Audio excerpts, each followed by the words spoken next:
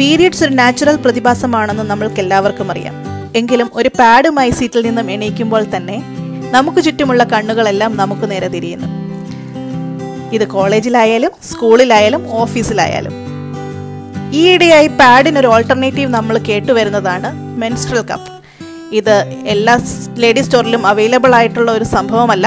അതുകൊണ്ട് തന്നെ പലരും ഇപ്പോഴും പാഡിനെ തന്നെയാണ് യൂസ് ചെയ്യുന്നത്. എന്നാൽ മിക്കവാറും എല്ലാ ലേഡീസ് സ്റ്റോറിലും അവൈലബിൾ ആയ ഒരു ഓൾട്ടർനേറ്റീവ് ഉണ്ട്, ടാമ്പൺസ്. വെറും 4 സെന്റിമീറ്റർ പോലും നീളമില്ലാത്ത ഒരു കോട്ടൺ ബോളാണ് ടാമ്പൺ. ഇത് സാധാരണ വരുന്നത് ഇതുപോലെ ഒരു പ്ലാസ്റ്റിക് പോഡിനുള്ളിലാണ്. ഈ പ്ലാസ്റ്റിക് പോഡ് ഉള്ളിലേക്ക് കടത്തി പുഷ് ചെയ്യുമ്പോൾ ടാമ്പൺസ് ഉള്ളിലേക്ക് കയറുന്നു. ഈ നൂല് മാത്രം പുറത്തേക്ക് തള്ളി നിൽക്കുന്നു.